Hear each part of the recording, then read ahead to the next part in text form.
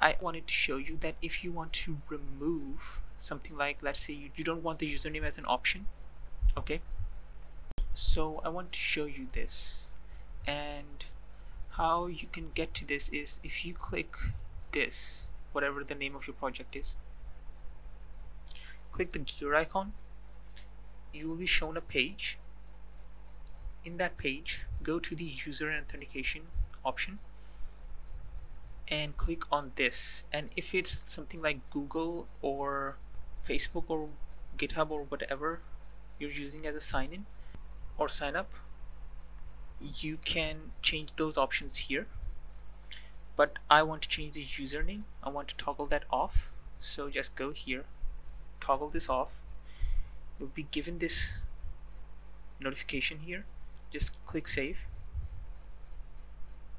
And there you go. And now if I go refresh this page, as you can see, I don't have the username option anymore. Right now, I'm going to be making a few more Clerk tutorials. And after we get to 1,000 subscribers, we will be making full stack tutorials. So I hope you like this tutorial, like and subscribe, and I'll see you in the next one. Bye.